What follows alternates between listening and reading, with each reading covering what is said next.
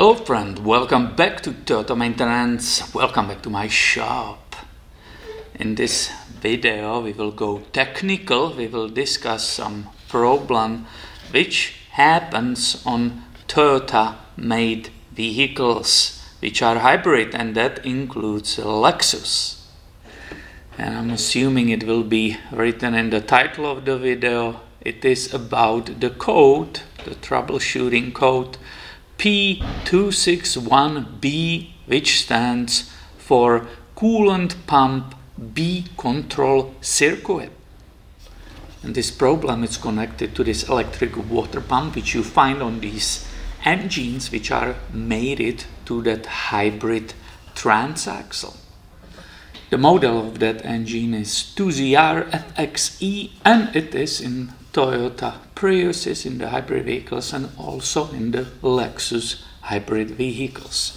Now, if you get this code, there are three possible problems. Most likely the problem is this water pump. Most likely the problem can be in the wiring harness. Very unlikely the problem will be with the vehicle's ECM. For example, this came out of the Lexus CT200H, and the scenario was this. The vehicle slightly overheated once, it was intermittent problem, and after that the computer, the check engine light, was intermittently coming on, and it was showing only this one code, P261B. Of course, the first step was to confirm that the relays and fuses in the engine bay box, the main box, which is on the driver's side, to check all the relays, test them, and make sure that these are okay. Then there is a connector here to the pump, so you can check if that is all good. You can visually see the wiring, but after that basically you are going on this part. And trust me, you will be not skipping any steps really, because it's becoming known that these last roughly those 100,000 miles, and then they will start giving up.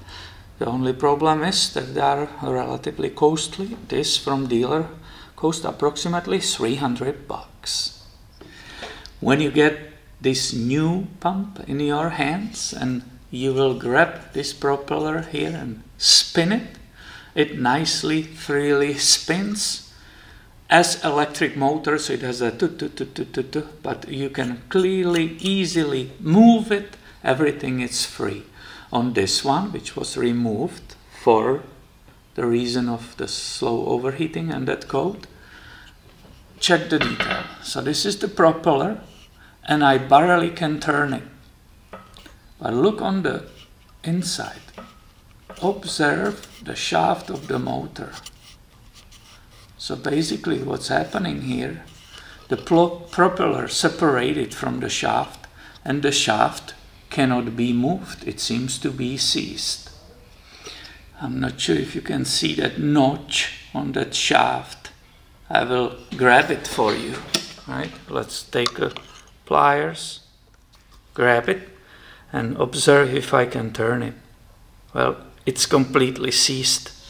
That electric motor, it's completely kaput, and that's why the computer was showing that code. So I wanted to make a video about that and hope that it will help someone to faster troubleshoot possible problem with this electric pump.